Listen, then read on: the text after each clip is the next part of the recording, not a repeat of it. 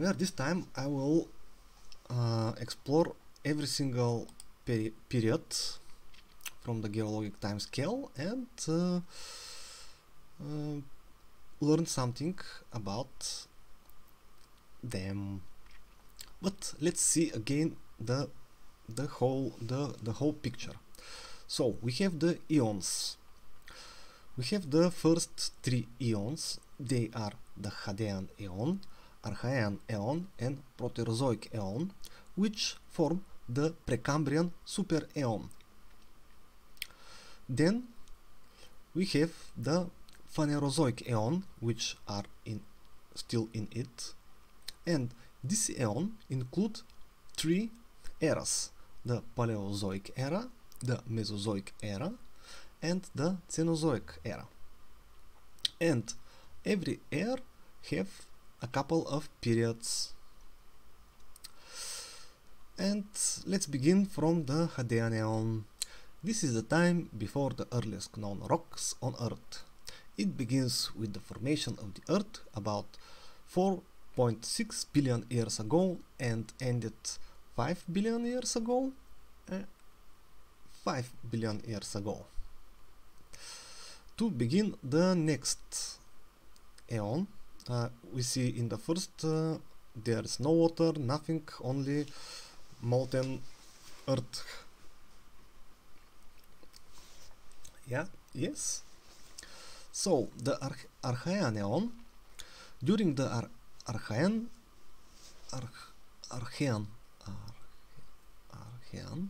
Aeon, the earth crust has cooled enough to allow the formation of continents. It spans from 4 to 2 billion years ago. Now there's it's less hot on Earth. And the Proterozoic Aeon, this is the time when the significant accumulation of oxygen in the Earth atmosphere. The Proterozoic Aeon extended from 2.5 billion to 541 million years ago. So this is the time when we have oxygen, and we know that at first the oxygen have been poisonous for the current life forms, which have been maybe single-celled or something. And those three eons form the Precambrian Super Aeon, which it spans from the formation of Earth about 4.6 billion years ago to the beginning of the Cambrian period, about 541 million years ago, when hard-shelled creatures first appeared in abundance. And then we are in the Phanerozoic Aeon, the aeon in which abundant animal and plant life has existed. It covers 541 million years to the present day. Right, and the first era in the Phanerozoic Aeon, this is the Paleozoic era. Let's see what is interesting about the Paleozoic era. It is time of dramatic geological, climate and evolutionary change. Fish, arthropods and amphibians evolved during the Paleozoic, lasting from 541 to 251 million years ago. And we don't have the period, so we will begin with the first period, which is the Cambrian period. Yes, this is correct. So now I am using my knowledge skills here, because I have already played that game once, but I'm not sure once is enough, so I'm doing it again. And Cambrian period. Complex multicellular organisms gradually became more common. The Cambrian lasted 55 million years ago from 541 million years ago to 485 million years ago. Interesting. So, which is the next period? This should be Ordovician period. Yes, I'm correct again. The Ordovician. How to pronounce this? Cian, Ordovich period begins with a major extinction. Ooh. Fish evolved with jaws. Oh, so we have fish with jaws.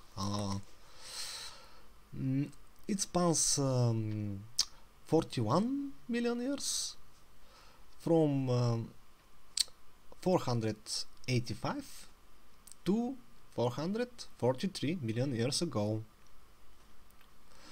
So the next period, this is it is not Carboniferal, it is Devonian. I think it's Devonian. Oh, I'm wrong. Okay, so it is the Silurian. Yes. This is the Silurian period. Well, I can check the numbers though, but it will be too much calculation. So the Silurian period began with a major extinction again, when most periods, eon and years are marked with major extinction, so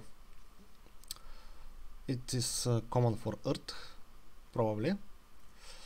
So when 60% of marine species were wiped out, multicellular life began to appear on land, and this period spans 24 million years from 443 to 419 million years ago. I should fix my head. It's there still. Okay, let's see the next period in the Paleozoic era. The next period should be Devonian. Yes, this is Devonian period, when the first ray-finned and lobe-finned bony fish appeared. The ancestors of all reptoids began adapting to walk on land, spanning 60 million years from 419 to 358 million years ago. Is the Devonian period. I'm not sure I can pronounce them correctly, but we all see them in here, like it's copied from Wikipedia, most probably. Okay, so we have Carboniferous period. Yes, that's it. Well, what is interesting about this period? This is many coal beds were formed globally during this period. Amphibians were the dominant land vertebrates. Spans 60 million years from 358 million years to 298 million years ago. And we will end the Paleozoic era with the Permian period. Yes, this is diversification of the early ammonites. The Permian ended with the mass extinction when 90% of marine species and 70% of terrestrial species died out. It is almost 30% of life have remained. Yeah, that's not bad. Maybe. And with the end of the Paleozoic era, we enter in the famous Mesozoic era. This is the era of the dinosaurs.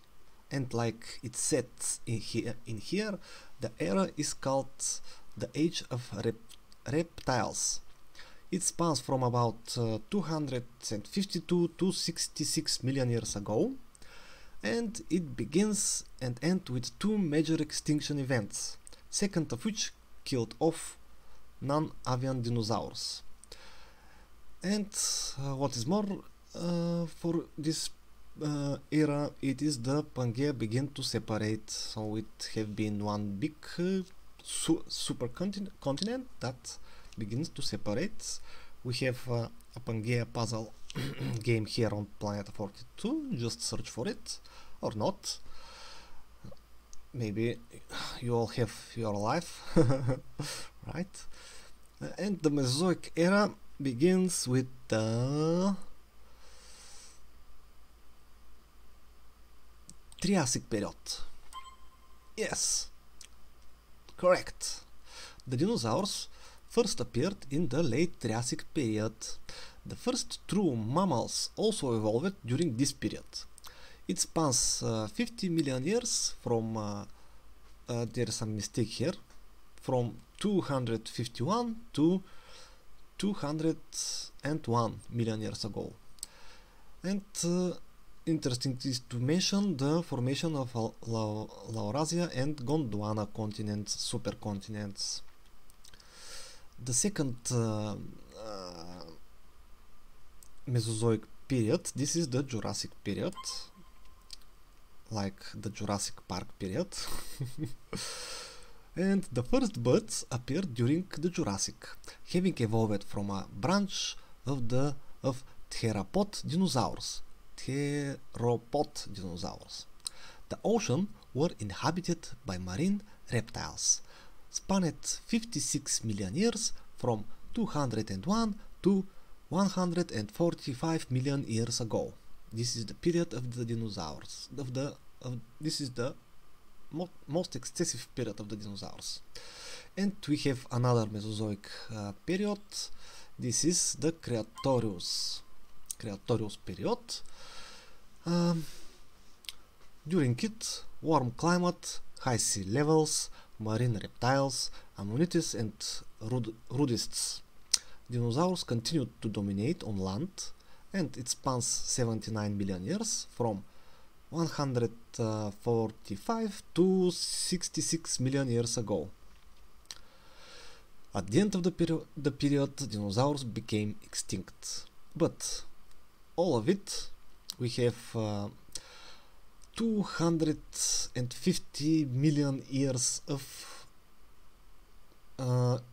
dinosaur existence, and for that many years they didn't develop any brain.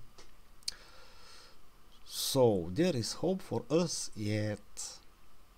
And we move to the Cenozoic era,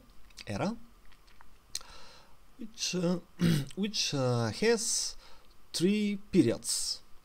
And let's see about first. It is the current geological era, from which have began 66 million years ago and continue to the present day. The separated continents begins to form their current position, and mammals and birds greatly diversify in the absence of the dinosaurs. So this era begins with the Paleogene. It is the first period of the Cenozoic era. Mammals diversified from relatively small, simple forms into a large group of diverse animals. Spans 43 million years from 66 million years ago to 23 million years ago. The next period is the Neogen. So we have Paleogen, Neogen, which early hominids, apes, the ancestor of humans, appeared in Africa near the end of the period. It spans 20 million years from 23 million years ago to 2.5 million years ago. And we have the current period, Quaternary period, but let's see first what is interesting for it. Climate and environment changes. Homo erectus was the first humanoid species to widely use fire. Emergence of Black Sea and Baltic Sea appeared here, and it spans from 2.5 million years ago to the present days, the Quaternary period.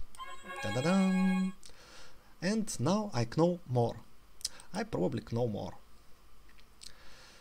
Well, and this is the game about the periods.